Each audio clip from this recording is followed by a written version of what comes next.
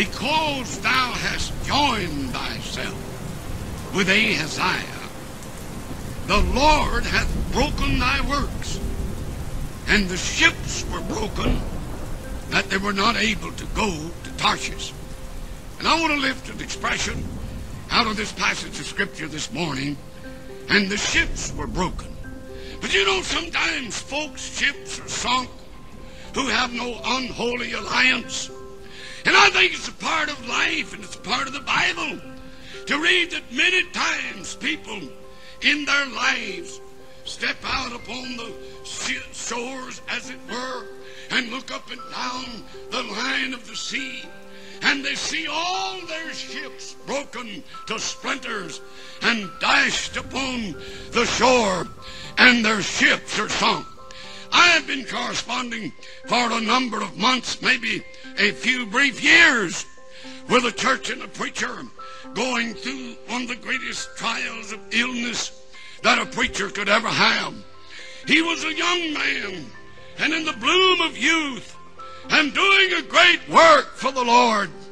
And his people loved him, and they still do.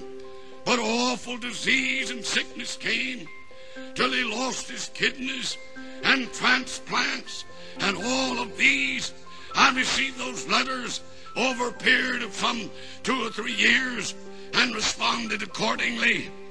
The other day I received a letter from the preacher, and the preacher said, I can no longer preach. He said, my health is gone, and I have only a short time to live, and I want to thank you for your prayers and so forth. And I thought of that good man in the bloom of youth, had gone all out for God and pastoring a church and preaching the Word of God. But one day recently he stepped about upon the shores of life and saw the scattered debris of all of his fleet, and God had sunk his ships. You know, this happens sometimes. God knows how to use the stormy sea to sink the ships of people when they need to be sunk. And sometimes, I repeat, the ships of good people are sunk with earthquakes and storms. He learned something else. He learned of the power of God. He learned that man is no match for God, and neither are you. And I talked to some people in my life about the Lord, and they feel God has no control over me.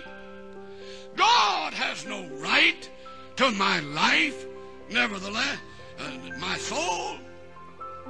But I want to tell you, friend, I don't have nerve enough to do that, to challenge and to dare God. Don't you ever shake your fist at God. God said to Jehoshaphat, I want to teach you, you are no match for the Almighty God. Neither you, neither am I.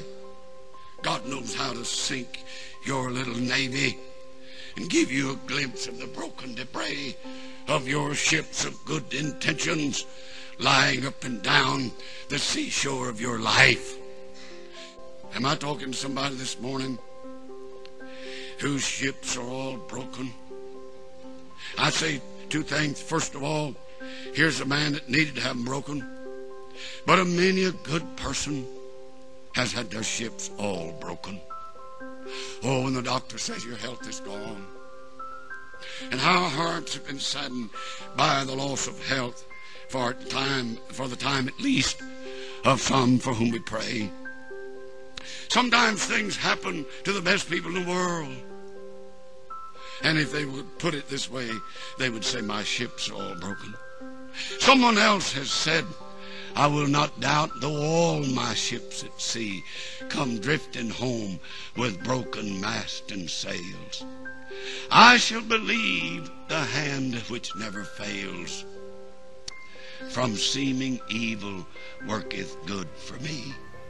And though I weep because these sails are battered, still will I cry while my best hopes lie shattered. I trust in thee. And what a wonderful thing.